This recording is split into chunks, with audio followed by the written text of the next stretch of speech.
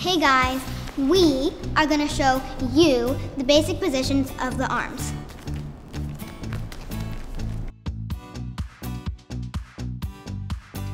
Preparatory. Make sure your arms are about 2 to 3 inches away from your thighs, not too close and not too far away. First position, make sure they're not too low and not too high, but right in the middle. You can pretend you're holding a beach ball.